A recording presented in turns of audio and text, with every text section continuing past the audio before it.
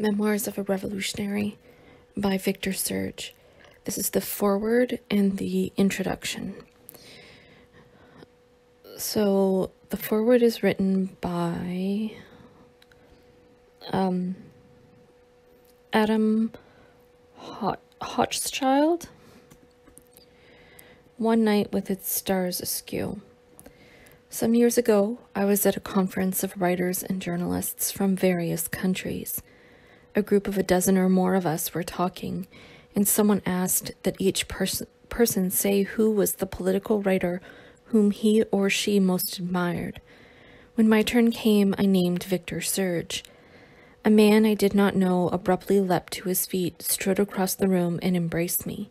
He turned out to be Rafael Barrages of Mexico, who under the pen name of L. Fiskin is one of Latin America's leading political cartoonists. It is rare when a writer inspires instant brotherhood among strangers, and rarer still when the writing involved is not fiction or poetry. Although Victor Serge was a good novelist and poet, but a work of nonfiction. For me and for others in many parts of the world, Serge's greatness lies above all in the book you are holding. Victor Serge began and ended his life in exile, and spent much of it either in prison or in flight from various governments trying to put him there. He was born Viktor Kibalchich in 1890. His parents were Russian revolutionaries who had fled to Belgium. He had little formal schooling. As a child, he often had only bread soaked in coffee to eat.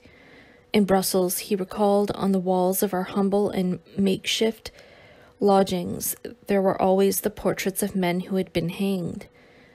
As a teenager in a radical group, he was one of the tiny handful of people in Belgium who boldly criticized King Leopold II's rule over the Congo, then the most brutal colonial regime in Africa. But he went farther than others in taking a stand against colonialism itself, a rare position in Europe at that time. He left home while still in his teens, lived in a French mining village, worked as a typesetter, and finally made his way to Paris. There he lived with beggars, read Balzac, and grew fascinated by the underworld. But soon the revolutionary in him overcame the wanderer. He became an anarchist and the editor of one of the movement's newspapers. For refusing to testify against some comrades, he was sentenced at age 22 to 5 years in a French maximum security prison. Released in 1917, he eventually managed to make his way to revolutionary Russia, the ancestral homeland he had never seen. He arrived in early 1919 in a country engulfed in civil war. This brutal conflict, which took several million lives, was between the Bolsheviks and the counter-revolutionary white forces, mostly led by former Tsarist generals and supplied by England, France, and the United States. Although a supporter of the Russian Revolution, he became quickly agonized by the other, more sinister battle the Bolsheviks were fighting against virtually all the other parties of the left. They had closed down Russia's first democratically elected legislature and were now busy executing many of their political opponents. He spent most of the next 17 years in Russia, writing under the name Victor Serge. Among the many shrill and angry voices of that time, his still rings clear and true today. Serge never abandoned his passion for civil liberties or his sympathy for the free spirits who didn't toe the Bolshevik line. The telephone became my personal enemy, he wrote. At every hour it brought me voices of panic-stricken women who spoke of arrest, imminent executions, and injustice, and begged me to intervene at once, for the love of God. Yet the white armies were attacking from all directions. Serge felt it was no time for intellectuals, however right their criticisms, to be on the sidelines. Even if there were only one chance in 100 for the regeneration of the revolution and its workers, democracy, he later wrote, that chance had to be taken. He worked as an official of the Communist International and served as a militia officer, fighting the whites. At one point he was in charge of examining the captured archives of the Okhrana, the Tsarist secret police. At the same time, he continued to be appalled by the growth of a new secret police regime around him and argued ceaselessly against the straight-jacketed press, the arrests, the closed trials, and the death penalty for political prisoners. As he watched the Soviet bureaucracy grow ever more oppressive, Serge became more convinced than ever that political power should be decentralized and given to the small community in the workplace. He and some like-minded friends tried to build a miniature version of the society they believed in by founding a communal farm on an abandoned estate where we would live close to the earth. But surrounded by turmoil, famine, and distrustful villagers, the experiment didn't last. Before long, Serge was expelled from the Communist Party. In 1918, Stalin clapped him in jail. 1928, Stalin clapped him in jail. Always alert to irony, Serge talked to one of his guards and found that he had served in the same job under the Tsar. A few days after his release from prison, Serge wrote, "I was laid out by an unendurable abdominal pain. For 24 hours I was face to face with death, and I reflected that I had labored, striven, and schooled myself titanically without producing anything valuable or lasting. I told myself if I chanced to survive, I must be quick and finish the books I have begun. I must write. I thought of what I would write and mentally sketched the plan of a series of documentary novels about these unforgettable times." And write he did. In all of his books, and particularly in this one, his masterpiece, his prose has a searing, vivid, telegraphic compactness. Serge's style comes not from endless refinement and rewriting, like Flaubert's, but from the urgency of being a man on the run. The police are at the door, his friends are being arrested. He must get the news out. Every word must tell. And he is not like the novelist in a calmer society who searches and experiments to find exactly the right subject at last. His subject, the Russian Revolution and its aftermath, almost killed him.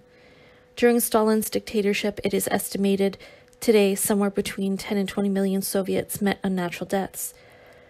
From the deliberate famine brought on by the forced collectivization of agriculture, from the firing squads, and from the Arctic and Siberian network of labor camps that devoured victims of mass arrests.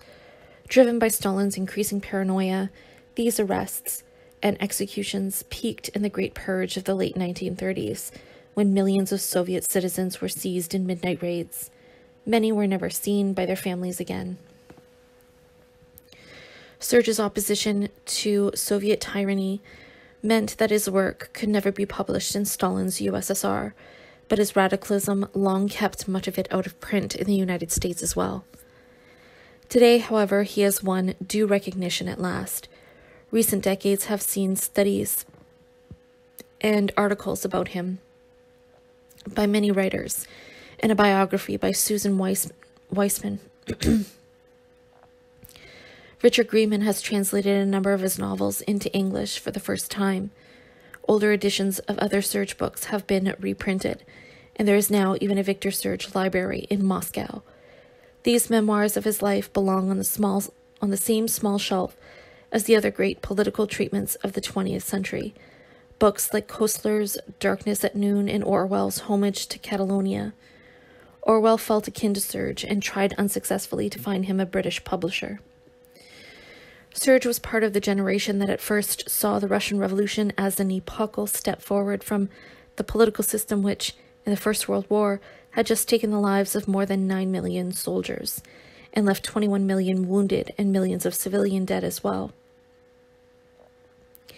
His great hopes make all the more poignant his clear-eyed picture of the gathering darkness as the revolution turned slowly into a vast self-inflicted genocide.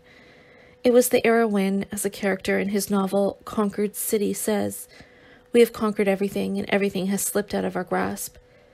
A poem Serge wrote captures the same feeling.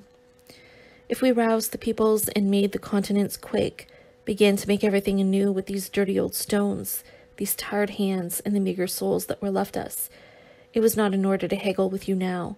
Sad revolution, our mother, our child, our flesh, our decapitated dawn, our night with its stars askew." Serge's eyewitness account of this decapitated dawn is nowhere more tragic than in Chapter 6 of this volume, where he describes coming back to Russia in 1926 after a mission abroad. A return to Russian soil rends the heart. Earth of Russia, wrote the poet Tuchev. No corner of you is untouched by Christ the slave. The Marxist explains it in the same terms. The production of commodities was never sufficient. In the countryside, hungry poor have taken to the roads. The streets of Leningrad are filled with beggars, abandoned children, prostitutes. The hotels laid on for foreigners and party officials have bars that are complete with tables covered in soiled white linen, dusty palm trees, and alert waiters who know secrets beyond the revolution's ken. One after another, people Serge knows and admires, labor organizers, poets, veteran revolutionaries commit suicide. In 1933, Stalin had Serge arrested again and exiled him and his family to the remote city of Orenburg in the Ural Mountains. People were starving. Children clawed each other in the streets for a piece of bread. Serge became fast friends with the other political exiles there. A small group of men and women who shared food and ideas nursed one another through illnesses and kept each other alive. Fluent in 5 languages, Serge did almost all his writing in French. By the time of his exile in Orenburg, his books and articles had won him a small but loyal following among independent leftists in the West, who were alarmed by both fascism and Stalinism. In 1936, protests by French intellectuals finally won him the right to leave Russia.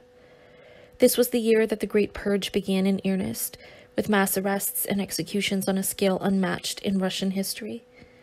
Serge's release from the Soviet Union almost certainly saved his life. The secret police seized all copies of the manuscripts of 2 new books he had written, including the novel he thought his best. Thanks to his exile, Serge said wryly, "These were the only works I have ever had the opportunity to revise at leisure." People have searched repeatedly for these manuscripts in Russian archives intermittently opened since the end of communism, but with no success. When he arrived from Russia and Western Europe, Serge's politics again made him an outsider. Neither mainstream nor communist newspapers would publish his articles, and the European Communist parties attacked him ferociously. His primary forum was a small labor paper in Belgium. There, and in a stream of new books and pamphlets, he railed against the Great Purge, defended the Spanish Republic, and spoke out against the Western powers for accommodating Hitler. These ideas were not popular. To make ends meet, he had to work at his old trade as a typesetter and proofreader, sometimes correcting the galleys of newspapers that would not publish his writing. Meanwhile, Stalin's agents roamed Western Europe, on occasion assassinating members of the opposition in exile. Back in the Soviet Union, things were still worse. Serge's sister, mother-in-law, 2 brothers-in-law, and 2 sisters-in-law disappeared into the Gulag. His wife, Luba Ruskova, became psychotic and had to be put into a French mental hospital. The Germans invaded France. When Nazi tanks reached the suburbs of Paris, Serge left the city. The United States refused him a visa. The Nazis burned his books. Just ahead of the Gestapo, he and his teenage son left Marseille on a ship to Mexico. One of the many unexpected things about Serge's memoirs is that the book he thought he was writing is not exactly the one we admire him for today. In both this book and some 20 others, fiction, nonfiction, biography, history, and poetry, his driving passion was to rescue the honor of the idealists who participated in the Russian Revolution from the Stalinists, who took it over and turned it into a horror show. It is easy to understand Serge's feelings. He grew up acutely aware of the injustices of the Europe of his day, bled white by the horrendous war of 1914 to 18, and poured all his energy and talent into the revolution that promised to end them. But looking back on those times today, we cannot share Serge's hope that the fractious left oppositionists who coalesced around Leon Trotsky could have created the good society in Russia, even though surely none of them would have constructed a charnel house as murderous as Stalin's. And indeed, Serge's brilliant capsule portrait of Trotsky in these pages shows both the man's wide-ranging intellect and his harsh authoritarian streak. What moves us in this book now is not so much Serge's vision of what the revolution might have been. It is rather two qualities of the man himself. The first is his ability to see the world with unflinching clarity. In the Soviet Union's first decade and a half, despite arrests, ostracism, theft of his manuscripts, and not having enough to eat, he bore witness. This was rare, although other totalitarian regimes, left and right, have had naive, besotted admirers before and since. Never has there been a tyranny praised by so many otherwise sane intellectuals. George Bernard Shaw traveled to Russia in the midst of the man-made famine of the 1930s and declared that there was food enough for everyone. Walter Duranty, the Pulitzer Prize-winning New York Times correspondent in Moscow, downplayed reports of famine as a gross exaggeration. In Soviet Russia, the great muckraking journalists Lincoln Steffens saw in his famous phrase, "the future that worked," as astonishing variety of other Westerners, from the Dean of Canterbury to American Ambassador Joseph Davies, saw mainly a society full of happy workers and laughing children. American Vice President Henry Wallace made an official visit during World War II to the Kolyma region on the Soviet Union's Pacific coast. It was then the site of the densest concentration of forced labor camps ever seen on Earth, but Wallace and his entourage never noticed anything amiss. By contrast with all these cheerful visitors, Victor Serge had what Orwell, in another context, called the power of facing unpleasant facts. Serge's other great virtue is his novelist's eye for human character. He never lets his intense political commitment blind him to life's humor and paradox, its sensuality and beauty. You can see this in photographs of him as well, which show kindly, ironic eyes that seem to be both sad and amused by something, set in a modest, bearded face. I have always believed, he writes, that human qualities find their physical expression in a man's personal appearance. In what other revolutionary's autobiography could you find something like this? Thumbnail sketch of a French communist Serge knew in Russia.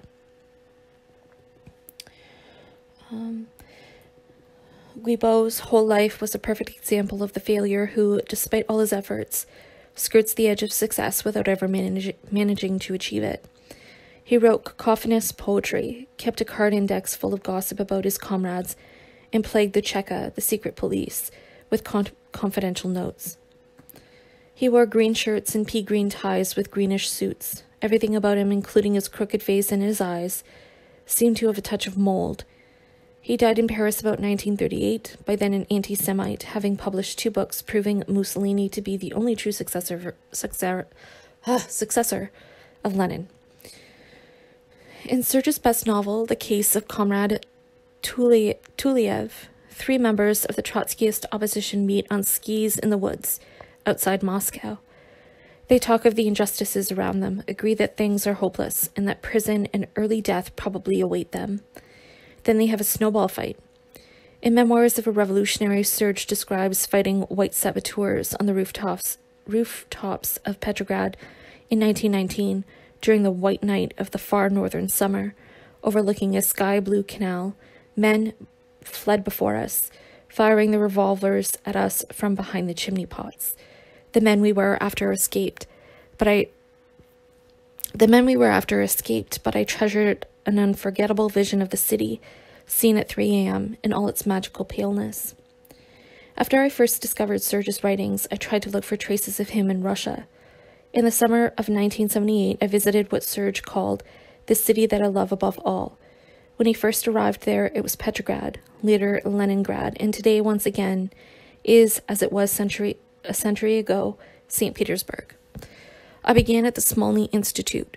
Before the revolution, the Smolny was Russia's most exclusive girls' finishing school, under the personal patronage of the Tsarina. In 1917, the Bolsheviks took it over as their headquarters and planned their coup d'etat from classrooms where daughters of the aristocracy had once studied French and Latin. Serge had his office here, as the infant revolution defended itself against the attacking white armies. In one of his novels, he describes how the barrels of cannons poked out between the school's elegant columns. Now I found the building closed to the public. The grounds were a park, Fountains played, a warm breeze rustled the trees. Two old men talked on a bench. There was no suggestion of the history that had taken place at this spot. It felt ghostly by its absence. By 10 p.m., the sun had just set, but the sky still glowed with the same mysterious, magical paleness. That had caught Serge's eye, even while he was being shot at, so many decades before. In October 1919, when the revolution was menaced from all sides, Serge took up arms in defense of this city. He fought in the decisive hillside battle that turned back the White Army at Pulkovo Heights, site of an old observatory outside of the city. Some 60 years later, a puzzled cab driver waited while my wife and I climbed the hill at Pulkovo. A beech grove shaded us from the hot sun. On one side, a peasant woman in a red handkerchief walked slowly around the edge of a field in search of something. Wildflowers? Mushrooms? From the hilltop we could see the distant city. On the horizon was a gleam of gold from the towers of the fortress of St. Peter and St. Paul. This hill was as far as the White Army got. When the Whites fell back, the tide of the Russian Civil War turned, the battles died away, but the Russia that took shape was not the one that Serge had risked his life for. On another day, we went in search of the apartment where Victor Serge and his family had lived. It was on a street lined with weathered stone buildings, where gates to enclosed courtyards seemed to open onto another century. I found the right building and mounted marble steps, still lined by a pre-revolutionary wrought iron railing and banister. Outside the large wooden door on the top floor, there was no telling which bell to ring, because it was a communal apartment, with 7 doorbells for the 7 families who lived there. I picked one. A tenant said, "Wait, I'll get someone. She has lived here many years." We remained on the landing. Finally, a woman came out, stocky, broad-faced, with gold teeth and slightly suspicious eyes. She said she was 60 years old. She had lived in this apartment since she was 7. No, she said, defying my arithmetic, she did not remember the man I was asking about in my clumsy Russian, although oddly she did recall the Rusikovs, Serge's wife's family. But when asked about Serge, she shook her head firmly, arms crossed on her chest. Another Niet came when I asked if we could come in. Evidently, she feared getting into trouble if she allowed a foreigner into the apartment. Anyway, she added, the whole place has been remodeled. So it is not the same as when this man, is he a relative of yours, lived here. Curiously, despite the no's, she was happy to talk, and we stood on the landing for more than half an hour. I peered past her, trying to glimpse inside. According to Serge, the apartment had been hastily abandoned by a high Tsarist official and still had a grand piano. In the bookcase had been the many volumes of Laws of the Empire, which, savoring the symbolism, Serge burned for heat one by one in the winter months of early 1919. I brought up Serge's name again, and suddenly her eyes narrowed. This man, was he an anarchist? Aha, so you do remember him. No, her arms crossed again firmly. She shook her head. Absolutely not. That evening, back at our hotel, I checked some dates in these memoirs. If she told me her age correctly, this woman was 10 when the police knocked on that same door at midnight and arrested Serge the first time. And she was 15 when, in front of a pharmacy still standing on a nearby corner, he was arrested again and sent into exile in the Urals. 15 years old. A family she shared a kitchen with. Could she really have forgotten? Did she only remember the anarchist from some later denunciation? Then I noticed another passage in the memoirs. Serge says that in the mid-1920s, the Soviet authorities moved a young secret police officer, plus his wife, child, and grandmother, into the communal apartment to keep an eye on him. The dates fit. Was this woman the child? Even crossing the Atlantic to Mexico on the final flight of his exile-filled life, Serge never allowed himself to feel exiled. An internationalist always, he felt at home wherever there were people who shared his beliefs. He recorded the clenched fist salute his shipload of anti-Nazi refugees got from Spanish fishermen. He organized, even at sea. Out in the Atlantic, past the Sahara coast, the stars pitch up and down above our heads. We hold a meeting on the upper deck, between the funnel and the lifeboats. In Mexico, he stayed true to his vision as both a radical and a believer in free speech, and again met resistance. Communist Party thugs at one point shot at him. On another occasion, they attacked a meeting where he was speaking, injuring some 70 people, many of them seriously. His young daughter was covered with blood from stab wounds in the body of a man who had bent over her to protect her. His politics cut off his access to both the mainstream and leftist pro-Soviet Mexican press. Book publishers were no better. He wrote anyway, finishing both his panoramic novel of The Great Purge, The Case of Comrade Tuliev, and these memoirs. He tried and failed to find an American publisher for the memoirs, and neither book appeared before his death at the age of 56 in 1947. These pages are, among many other things, a gallery of first-hand sketches of an astonishingly large proportion of the significant left-wing writers and political figures of the first half of the 20th century. One portrait is of Serge's friend Adolf Joff, a Russian Jew. Joff was from the generation of revolutionaries whose desire to change the world was matched by a deep, free-ranging curiosity about it. He read widely, and as an exile in Vienna before World War I underwent psychoanalysis by Freud's disciple, Alfred Adler. From a wealthy family, he donated his entire inheritance to the revolutionary movement. He was originally trained as a doctor, and writes Serge, he reminded one of a wise physician who had been summoned to the bedside of a dying patient. After the revolution, Joff became a Soviet diplomat. In 1927, he returned to Moscow from his post as ambassador to Japan. Seriously ill and in despair at the direction the revolution had taken. As an act of protest, he committed suicide, leaving behind a message saying that he hoped his death would help reawaken the party and halt it on the path that leads to Thermidor. Serge came to Joff's apartment and helped to organize the procession that accompanied Joff's body to Moscow Novodevishty Cemetery. The authorities tried to foil the march at every step. Even the most pessimistic of the marchers could not have imagined that theirs was to be the last anti-government mass demonstration permitted in Moscow for the next 60 years. In 1991, 64 years after Joff's death, I went to see his daughter, Nadezhda, at her apartment in Moscow. Stalin had wiped out his opponents and their family members with such thoroughness that it was amazing to find one of them still alive.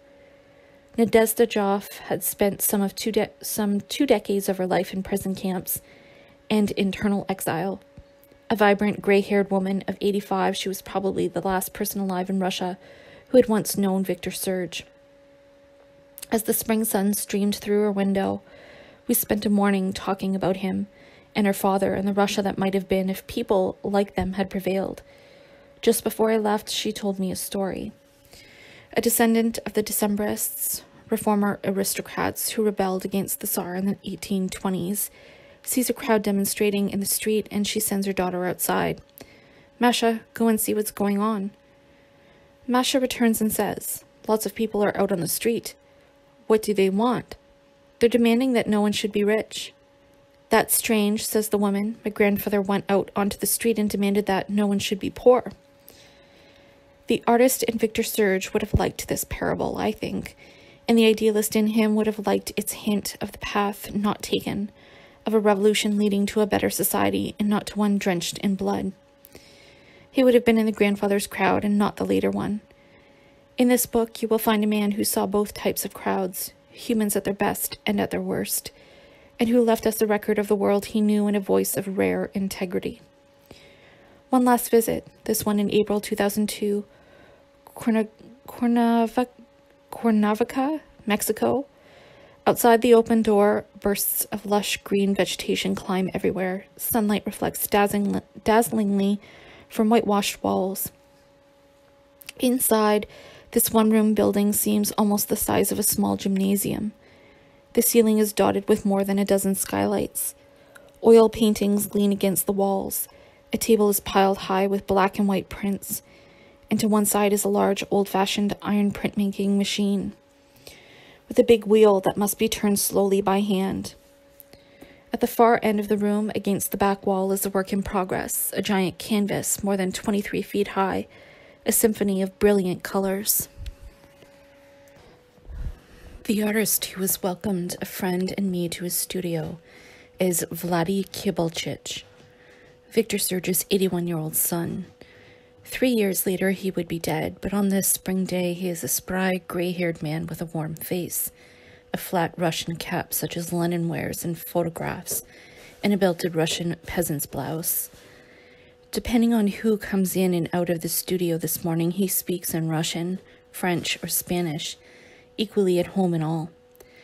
Among the books on shelves at the side of the room are volumes by his father, in many editions, and from time to time as we talk, he goes over and retrieves one to make a point. Vladi was born in revolutionary Petrograd in 1920, was dandled as a baby on Lenin's knee, and for the first 27 years of his life, he shared that of his father. Hunger, the arrests of family friends, exile in Orenburg in Western Europe, and then the final voyage to Mexico. Like his father, Vladi has had troubles with the authorities. The Mexican government, long proud of the country's muralists, commissioned him to do 4 big paintings for the Interior Ministry headquarters. They were unveiled with great public fanfare in 1994. Several months later, they disappeared. Officials had judged one of them to be too sympathetic to the Zapatista peasant rebels in the state of Chiapas. Vladi remembers well his childhood years in the 1920s and early 30s, as darkness closed over Russia. 2 rooms in that Leningrad communal apartment where he grew up were occupied by families of policemen, one possibly including the woman I had met, and each time Serge went to the telephone, someone opened a door to listen. Serge told his young son Russian fairy tales at night and took him cross-country skiing on the snow-covered ice of the Neva River. But a normal childhood became increasingly difficult as arrests mounted and the newspapers filled with articles demanding death for people judged traitors to the revolution. The translation work on which Victor Serge depended for his income dried up. Vladi was 12 when his father was arrested for the second time. He telephoned me from his prosecutor's office. He told me that I was now the man of the house, that I had to take care of my mother, to study, to brush my teeth, to speak French, to draw. Things were very tense at home. I went out one evening, and I passed the building of the GPU, the secret police. I ran in the door. There were 2 soldiers with bayonets and a red carpet on a big staircase. Stop. There was a door and a man there, in uniform, who asked, "What's going on?" "You've arrested my father." "Who is he?" I remember he had a corner office. He picked up the telephone, talked, and then said, "Your father is in Moscow." "It's not true." He telephoned Moscow and then said, "He's in the Lubyanka, National Secret Police headquarters." At home, Vladi's maternal grandparents, who were taking care of him, were aghast that he had entered the secret police building. 10 months later, the family finally received permission to join Serge in exile in Orenburg. Vladi and his mother sold their books and furniture and left for the Urals.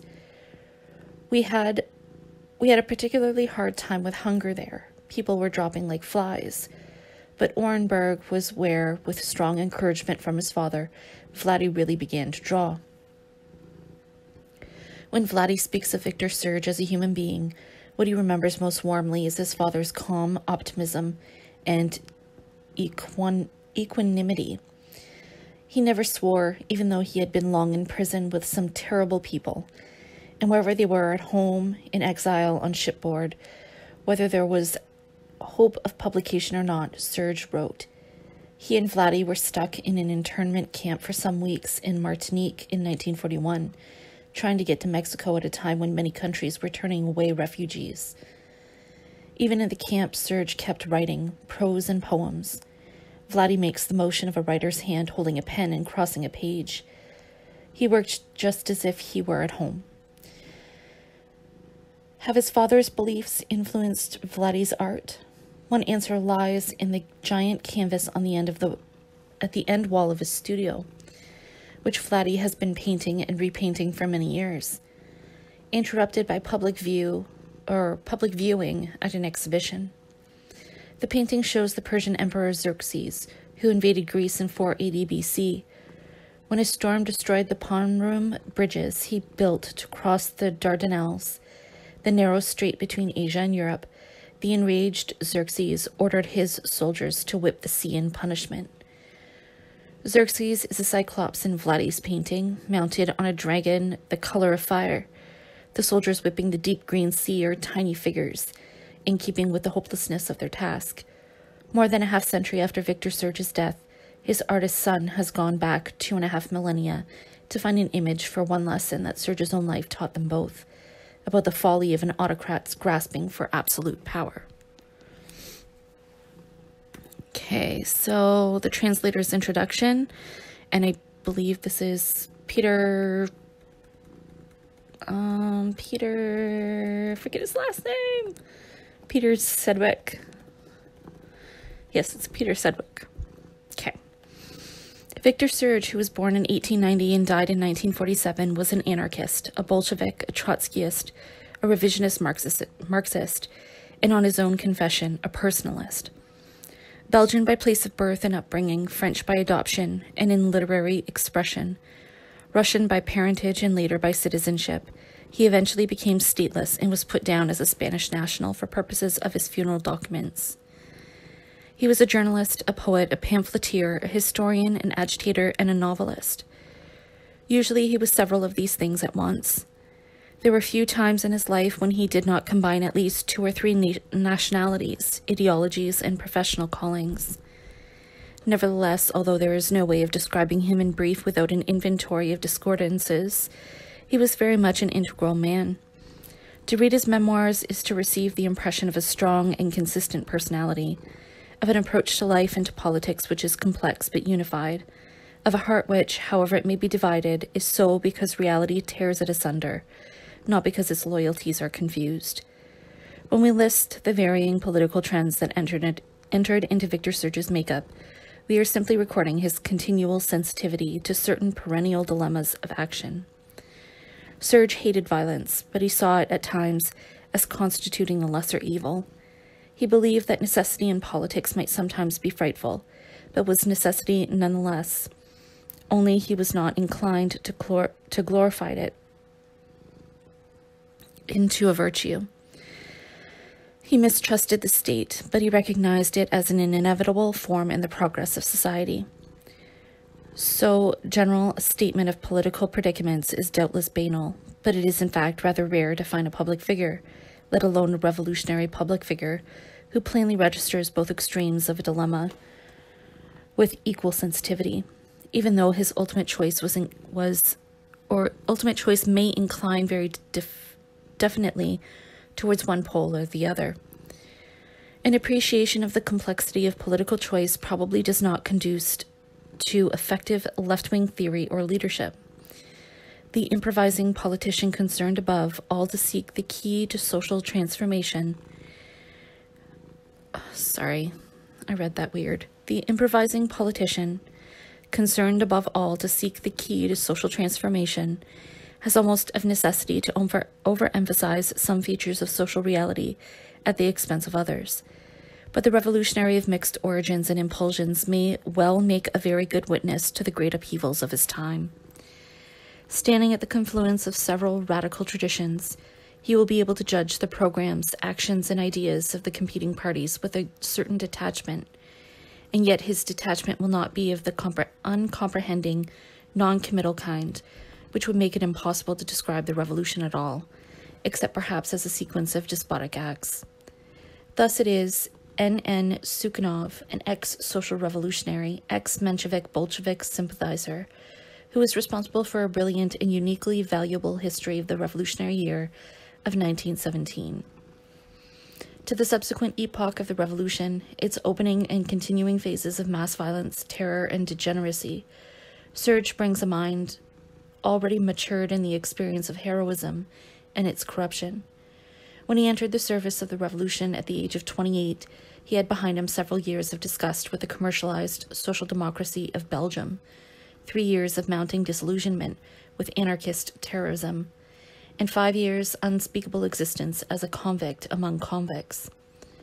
Steeped in the individualist psychology of his libertarian past, he retained an intense and weary consciousness of the many-sidedness of human motivation, of man's potential both for titanic endeavor and for regression to the brute. In the writings of Serge, particular political tendencies stand displayed as the expression of moral and psychological resources within the individual. Not Marxism or reformism, Stalinism or liberalism are primary, but will, fear, sensitivity, dishonesty, courage, mental rigidity, psychic dynamism, and their opposites or absences. Serge tells you that a certain man is an obsessive, or that he leans too much upon favor, and this information is intended to mean quite as much as the facts about his party alignment. Indeed, the political characterization is perhaps causally dependent on the more personal one. Serge often manages his evocation of the person by means of physiognomic details, how this face was puffed, that one solid-looking, how certain eyes were gentle or harsh or firm. On his return to Western Europe in 1936, Serge drew a long train of political conclusions, which stood the test of time considerably better than the more catastrophic expectations of his comrades, from one simple anatomic observation, that the Belgians were now fat. Serge's fascination with the expressive externals of people is of particular use to him in the many thumbnail portraits of revolutionists, writers, and plain folk that fill the pages of the Memoirs. As Serge progresses on his various expeditions with the political and the literary vanguard, he leaves behind him a trail of single paragraphs or sparse sentences, each bearing the vivid imprint of a summarized personality. Gramsci, Toller, Lucas, Yesenin, Balabanova, Guide, Trotsky, Vandervelde, Pilniak, Barbus. The improbable list could be extended indefinitely, though there would be little point in trying to do so, since much of Serge's appeal lies in the most obscure of his characters. While these portrayals are succinct and bold, they are not, generally speaking, caricatures, for Serge maintains a scrupulous fairness towards his memories. He can summon up a trio of German social democrats, a clique of Comintern functionaries, or a collection of deadbeat illegalists, and project their living presence into the odd paragraph or so with utter sympathy, and at the same time with transparent fidelity to his own point of view. There's a passage in his novel, The Case of Comrade Tuliev, in which he shows us Stalin at the height of the purges, not as a sadist or a villain, but as a hopelessly solitary man, viewed in the white light of compassion. And yet Serge's concern for human beings is by no means the same type of concern that a non-political writer would display, confronted by the same personages. Although Serge's portraits of political characters are rounded, nuanced, and humane, he is all the time seeing and selecting their traits from a specifically revolutionary standpoint. Basically, he is asking himself, is this man the kind of person who will help to make the revolution, or will he perhaps help to make the wrong kind of revolution? Towards the end of the Memoirs, and again in his diaries, Serge remarks that one of the greatest problems in politics is that of reconciling intransigence, which he thought indispensable to any worthwhile convictions, with the equally necessary principles of criticism towards ideas and respect towards men. Intransigence is steadfastness, is living. Nietzsche was quite right to consider possession of the truth as allied to the will to dominate. It is Victor Serge's exceptional merit as a revolutionary witness, not only that he conceived of the problem at all, but also that he himself so often resolved it in a mode of perception that fused both intransigence and love. The forceful independence of Serge's vision of political processes may be traced back to a very early stage in his Bolshevik career. In August 1921, a French socialist publisher brought out a little book by Serge under the title Les Anarchiste et l'expérience de la révolution russe. In it, as he himself hints on pages 133 to 34 of the Memoirs, we find sometimes in rudimentary but often in quite developed form all the basic concepts deployed by Serge in his later analyses of the Red dictatorship and its totalitarian leanings. Fundamental to his critique is the distinction between the avoidable and the unavoidable aspects of degeneration and revolutions. Unlike most other supporters of Bolshevism, he does not idealize the existing regimentation or deny it for what it is. The proletarian dictatorship has, in Russia, had to introduce an increasingly authoritarian centralism. One may perhaps deplore it. Unfortunately, I do not believe that it could have been avoided. However, the role of necessity must not be invoked as an unrestricted excuse licensing any conceivable measure of despotism. The rise of a Jacobin party and its exclusive dictatorship do not then appear to be inevitable, and at this point everything depends on the ideas which inspire the party, on the men who carry out these ideas, and on the reality of control by the masses. What is more, every revolutionary government is by its very nature conservative, and therefore retrograde. Power exercises upon those who hold it a baleful influence, which is often expressed in deplorable occupational perversions. The state, which is an effective killing machine, in the military sense, is less efficient in the regulation of production. One of the troubles of Red Russia is precisely that she has failed to avoid the almost total statification of production. All the greater, therefore, was the responsibility of free-thinking revolutionaries. It will be the task of libertarian communists to proclaim by their criticism and activity that the crystallization of the worker state must be avoided at all costs. The solution to the problem of all-embracing state ownership must be production to the producers, that is, to the trade unions, even though this policy holds the danger that the unions will themselves turn into a new state bureaucracy. Anarchism is vindicated in its proclamation of the terrible harm residing in authority, the harmfulness of statism and authoritarian centralism. Indeed, in the very successes of the revolution, little credit is due to authority. Many things have been achieved in spite of it. Here, Serge seems to prefigure his later emphasis on the economic disadvantages of Stalinism.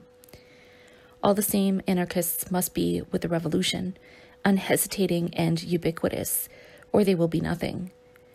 They will be communists, but, in contradiction with numerous others, they will strive to preserve the spirit of freedom, and so will be gifted with a more critical approach and a sharper awareness of ultimate ends.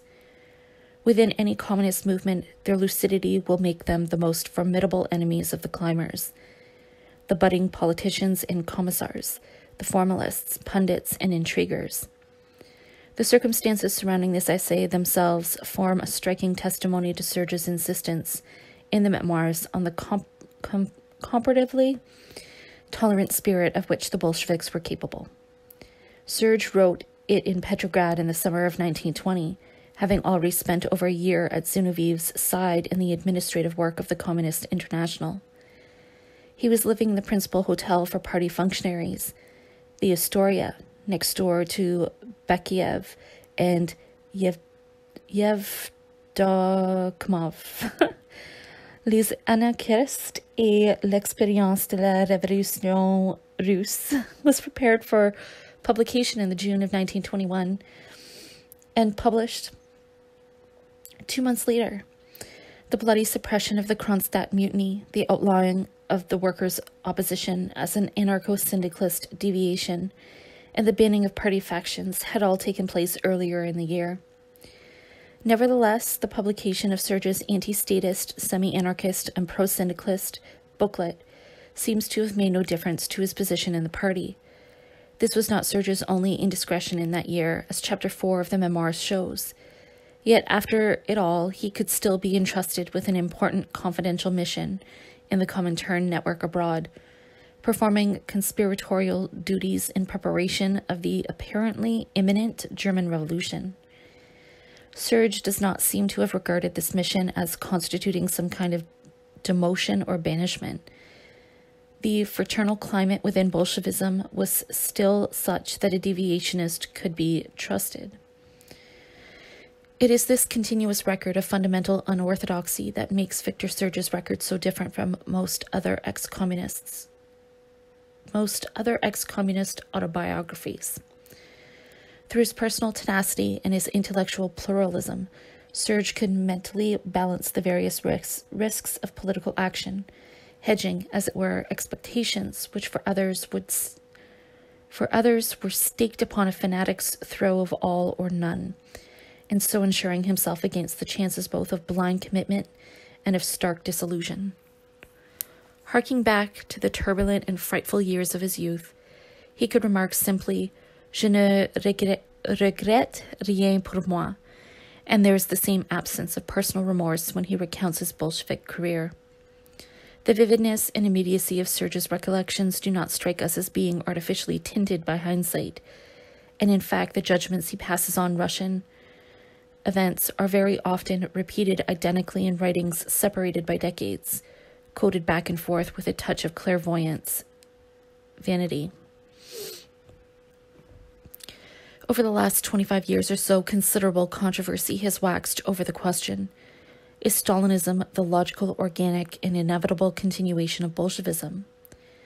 Most Western observers have replied with a simple affirmative and an equation of similar form, but with the signs of all quantities reversed from negative to positive, what propounded until quite recently by political algebraists within the Soviet sphere of influence.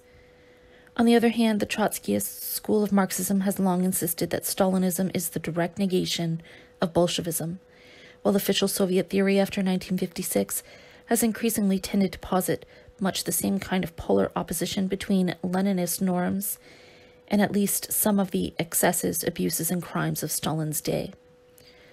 Victor Serge's answer to the problem was persistently double-sided. As against Trotsky and his followers, he stresses the fatal rigidities and ambiguities of Leninist and Marxist doctrine, and the sources of degeneracy in such early Soviet institutions as the Cheka. As against the pairing of Bolshevism with Stalinism, he simply describes what, in his experience, Bolsheviks and Stalinists were like, and details the severe limitations set upon a free development of Soviet socialism by the Civil War and its aftermath of havoc. Serge was suspicious of any notion tending to establish historical fatalism, and this set him both against the easy appeal to necessity which Leninists and Stalinists employed in their apologias of butchery, and against the common Western habit of regarding the degenerescence of revolutions into tyranny as virtually the only iron law which it is still permissible to detect within history. One locus in Serge's polemical writings is particularly worth citing in this respect. In 1938 and 1939, Trotskyist and libertarian circles were hotly involved in debating the nature of the Kronstadt Rising of 1921, whose ruthless liquidation by the Bolsheviks lent itself to obvious comparison with the ongoing Great Purge. Serge entered into combat both with Trotsky, who had no qualms at all about the Bolshevik treatment of the mutineers, and with a Yugoslav ex-Trotskyist, Anton Kiliga, who saw the Kronstadt Rising as a proletarian revolution against the bureaucracy, and its suppression as a proof of the linear descent of Stalin's party from Lenin's. Trotsky had brusquely dismissed Serge's earlier reminiscences of the Kronstadt massacres. Whether there were any needless victims, I do not know. Only this score, I trust Dzerzhinsky more than his belated critics. Victor Serge's conclusions on this score from third hand have no value in my eyes. Serge retorted that his information on Kronstadt came from anarchist eyewitnesses he had interviewed in prison immediately after the rising, whereas Dzerzhinsky's conclusions were from seventh or ninth hand, the head of the Cheka having been absent from Petrograd at the time.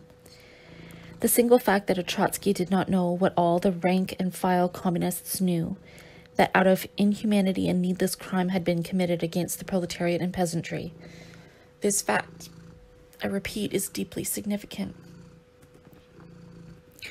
On the other hand, Serge maintained against Kiliga that the sociopolitical composition of the non-party masses at the time of Kronstadt was very far from progressive. In 1921, everybody who aspires to socialism is inside the party. It is the non-party workers of this epoch, joining the party to the number of 2 million in 1924, upon the death of Lenin, who assure the victory of its bureaucracy. The conscious revolutionaries in the leadership of the mutiny constituted an undeniable elite, and, duped by their own passion, they opened in spite of themselves the door to a frightful counter-revolution. Serge's comment on the general issue in question could well be taken as a summing up of his lifelong attitude to the revolution. It is often said that the germ of all Stalinism was in Bolshevism at its beginning. Well, I have no objection. Only Bolshevism also contained many other germs, a mass of other germs, and those who lived through the enthusiasm of the first years of the first victorious revolution ought not to forget it. To judge the living man by the death germs which the autopsy reveals in a corpse, and which he may have carried in him since his birth, is this very sensible. In one sense, the political career of Victor Serge terminated with the demise of the European left after the fall of France in 1940. He was never again able to participate in any social movement with a recognizable influence upon public events. The last 6 or 7 years of his life passed in virtual political solitude. His refugee status forbade any intervention by him in Mexican affairs, and he could find no wider international audience to hear him out. Nonetheless, Serge never at any stage retired from his vocation as a revolutionary writer. He went on writing his fine novel on the purges during the rout of France, and the fugitives' warren of Marseille, and on the troubled voyage that took him to his final asylum. Once in Mexico, he wrote without respite. Novels, essays, poems, articles, biography, and autobiography. Anxious to keep abreast of the major social and cultural developments of the time, he devoured every significant book, periodical, or journal that he chanced on, in Russian, French, Spanish, German, or English. He kept a voluminous diary, amassed material on Mexican history and culture, and sent off long political letters to a circle of friends abroad, as well as to any prominent foreign publicists that he felt like criticizing. The lengthy studies he undertook as rapporteur to a small socialist exile group, destined for the eyes of a mere handful, are composed with the same measure and density as the works he intended for publication. All these millions of words were typed by Serge in cramped single spacing on reams of the cheapest flimsy, with rarely an erasure or amendment. When one manuscript was finished, he went straight on to the next without looking back. Reading over the text of the Memoirs, his friend Julian Gorkin remarked that the book was condensed and excessively laconic through the adoption of this telegraphic style. Surely material so rich should be developed and expanded. Serge gave a skeptical smile and answered, "What would be the use? Who would publish me? And besides, I am pressed for time. Other books are waiting." He worked on, sometimes with a haunting sense that his faculties might be weakening through the sheer vacuity that surrounded him. Terribly difficult, he notes, to create in the void, lacking the least support, the least real environment. He speaks of writing for the desk drawer alone, past the age of 50, unable to exclude the hypothesis that the tyrannies will outlast the remainder of my life. And I am beginning to wonder if my very name will not be an obstacle to the novel's publication. This oppressive sense of failure was not without its foundation in recent experience. As soon as Serge arrived in Mexico, he paid his familiar penalty for his clairvoyance. His book on the Nazi aggression against Russia, Hitler contra Stalin, proved to be too frank for the public taste, since it predicted disastrous Soviet reverses in the early stages of the war, with the peasants actually welcoming Hitler's invaders. As a result, the small firm that had published the book expired in ruin. Serge's dark forecasts turned out, of course, to be perfectly accurate. Public meetings addressed by Serge, Gorkin, and others from their circle were brutally assailed by communist groups, on one occasion by an armed gang of 200 men. Several times he and his friends had to go into hiding. At his lodgings, which he seldom left if he could help it, He had a spy hole cut into the front door so that he could identify callers before opening to them. The danger was not always so bluntly physical. A protracted barrage of slander was directed against Serge in a circle by the many organs of the Mexican press, influenced by the communists and their powerful associates, such as the trade union leader Lombardo Toledano. The strong German Stalinist emigration, including such veteran propagandists as André Simon, or Katz, and Paul Merker, added their quota of venom to the campaign. Serge's friends were socialist militants of long standing, like Marceau Pivert, the leader of the pre-war French socialist left, Gustave Regler, lately a political commissar with the international brigades in Spain, Julian Gorkin, the former international secretary of the independent Marxist party, PUM, and other Spanish comrades of that complexion. Nevertheless, they, and Serge and Gorkin particularly, were incessantly denounced as Nazi agents, enemies of the United Nations, allies of the Senarchistas, or local fascists, founders of a new Trotskyist international, and fomenters of railway strikes. One by one, Mexican publications closed their columns to this obscure band of troublesome foreigners. The editor of one weekly, which still admitted Gorkin as its foreign editor and Serge as a contributor, was called in to see Miguel Ailman, the Minister of the Interior and future President of the Republic. There he was informed that the Soviet and British ambassadors were pressing the Mexican government to withdraw from Serge and Gorkin all public means of expression. Although the editor refused to accede, his journal afterwards acquired a new management enjoying the favor of the Soviet embassy, and he, Gorkin, and Serge were all unceremoniously ousted. The boycott was now total, and Serge found it increasingly hard to keep body and soul together.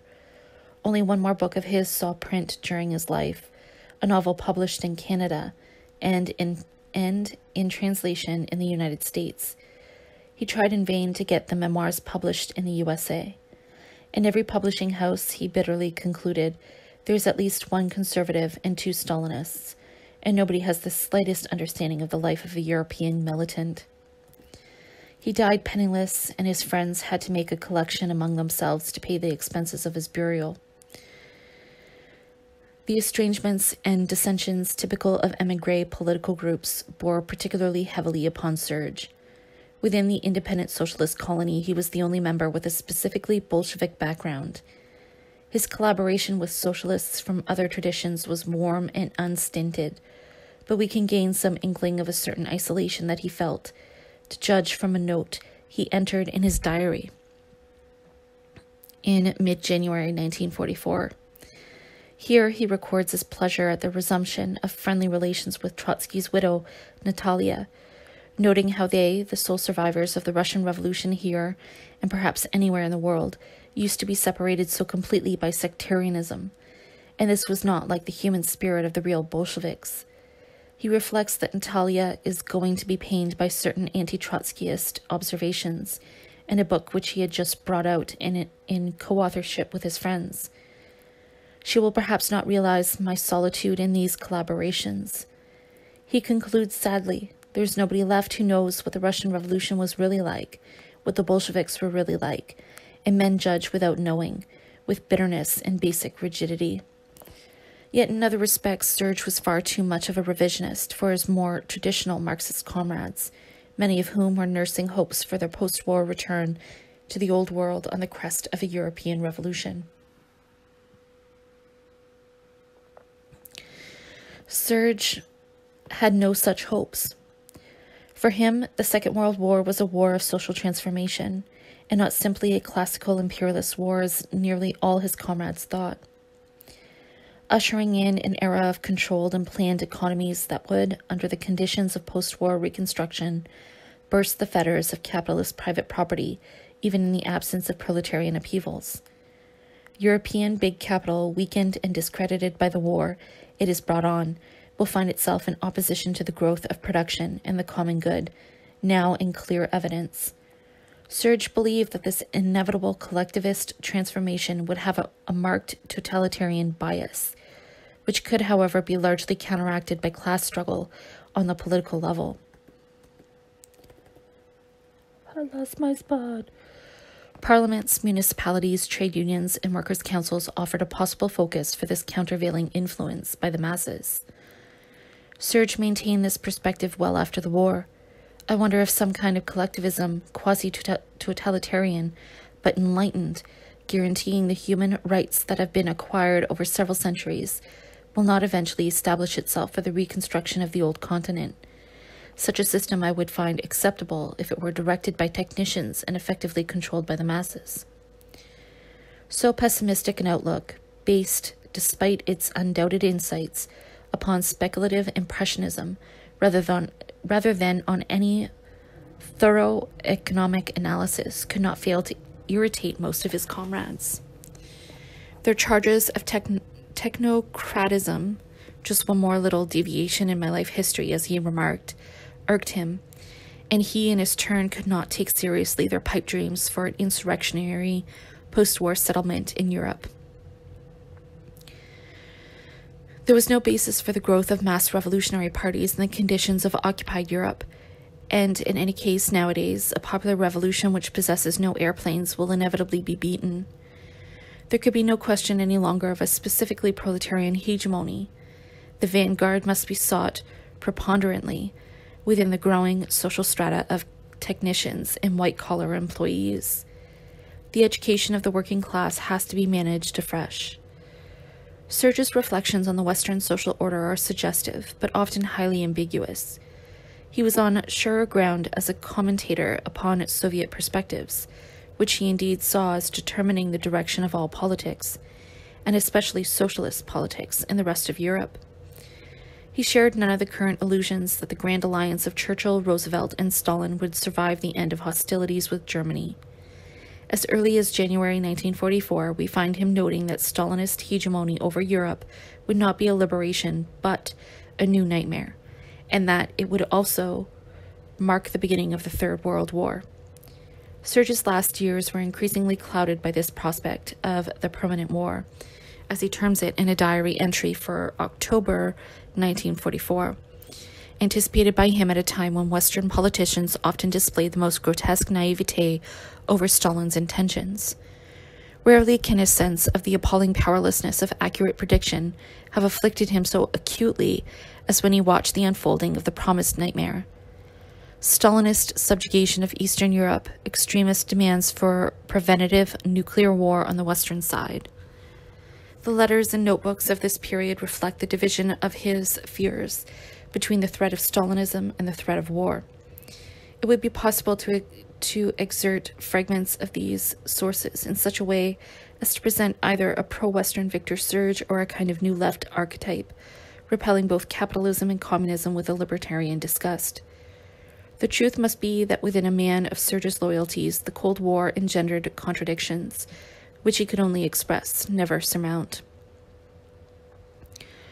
Serge was convinced that the sources of Soviet expansionism lay in the extreme inner weakness of the social organism underneath the totalitarian armor.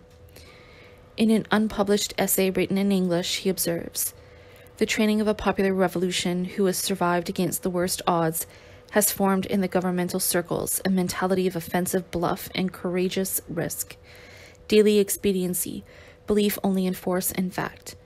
In the greatest danger, the regime will not think of retreat, evolution, compromise, but of an offensive struggle in which compromises are expediency, more apparent than real." In Serge's view, the post-war era might evolve along any of three possible directions. If the Soviet system yielded neither to internal nor external pressure, there would be war.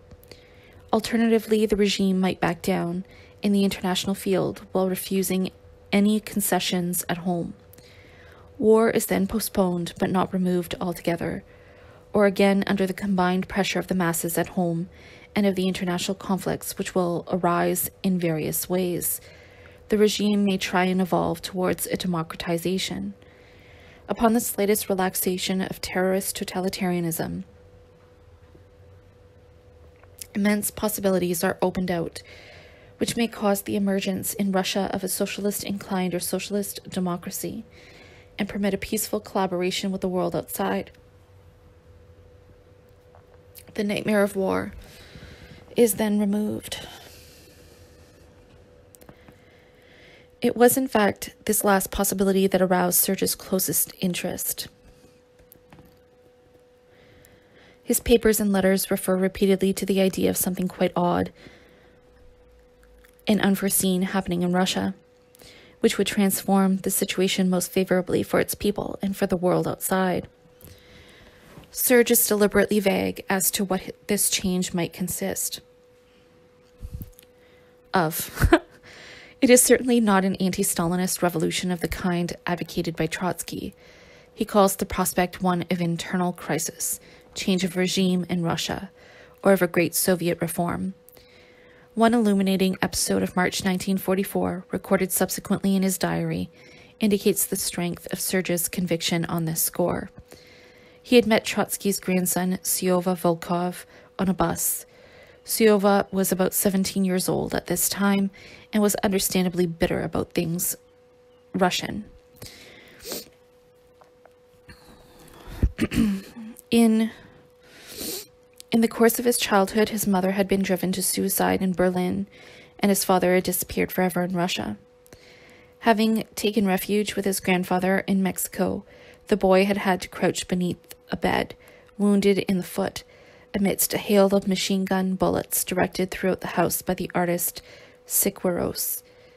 He had lived in the same house in the time when Trotsky was murdered by an agent who had ingratiated himself with the whole family.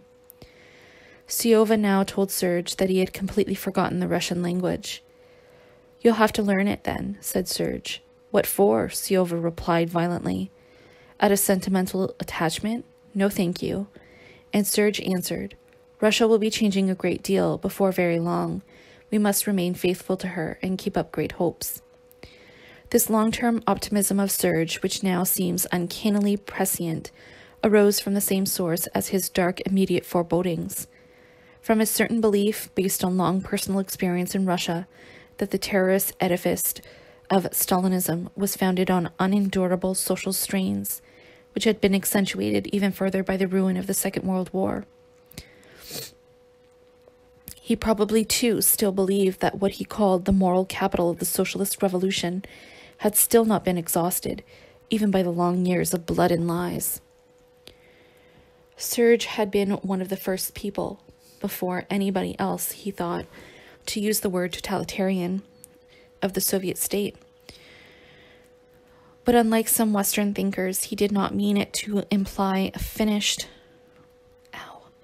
impervious, and stable structure, governed omnipotently at the top by considerations of pure power. The detail of his prediction, where there was detail at all, might be fanciful. A few days before he died, he told his son Vladdy, "I won't live to see this, but you probably will." Monuments to Trotsky and to Stalin in the public squares of Russian cities. There is no reason to suppose that he would have regarded the Russian regime of 1963 as the socialist-inclined or socialist democracy of his hopes.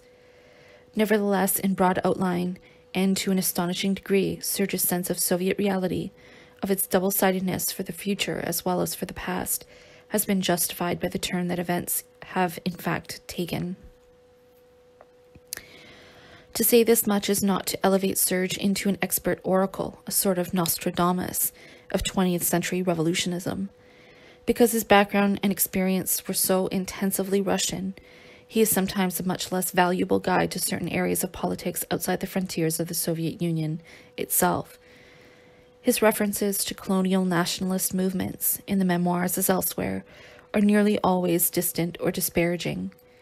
Later in life, he tended to regard all non-Russian communist parties, of whom he had never held a very high opinion, as little more than extensions of the Kremlin and NKVD apparatus. When in late 1944 he encountered the suggestion that communist-led resistance movements might develop an autonomous character, free of Muscovite control, his response was wholeheartedly scornful. There were only totalitarian communist condottieri of the Mao Zedong or Tito type, cynical and convinced, who will be revolutionary or counter-revolutionary, or both simultaneously, depending on the orders they receive, and capable of an about-face from one day to the next. It would, of course, be senseless to reproach Serge for not foreseeing the Yugoslav and Chinese schisms of communism, but enough has been said to suggest that his clairvoyance was principally that of an exceptionally sensitive eyewitness and participant of the Bolshevik movement. About Victor Serge's death, as in his final life, there was a retiring quality. He had been in poor health over a number of years, with a record of heart attacks going back to his convict years in France. The high altitude of Mexico City did not suit his condition, and even his long lyrical excursions into country parts could offer small convalescence after the years of deprivation and persecution. In the middle of 1947, he suffered 2 attacks of angina. He looked frightfully old and tired, but was optimistic and full of plans.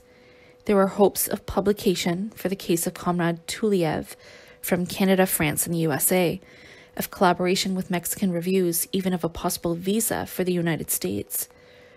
Early in the small hours of Monday, November 17th, he read his wife a poem he had just written. It was a meditation on a Renaissance terracotta of a pair of hands, old and with knotted veins. Serge had tears in his eyes as he read the poem out.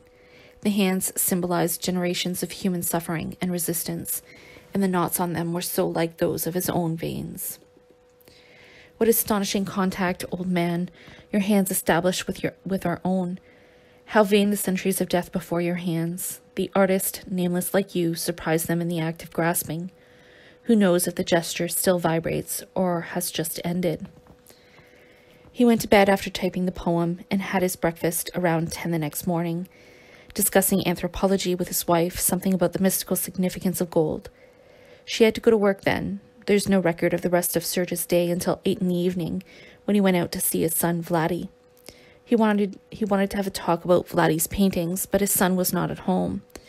He met his friend Julian Gorkin in the street. They talked for a while and shook hands when they parted. This would be around 10 p.m. Not long after that, doubtless feeling himself ill, Serge hailed a taxi, sank back into the seat, and died without telling the driver where to take him. His family found him stretched out on an old operating table in a dirty room inside a police station. Gorkin recounts what he looked like. His upturned soles had holes in them. His suit was threadbare, his shirt coarse. Really, he might have been some vagabond or other picked up from the streets. Victor Serge's face was stiffened in an expression of ironic protest, and by means of a bandage of cloth, the state had at last closed his mouth.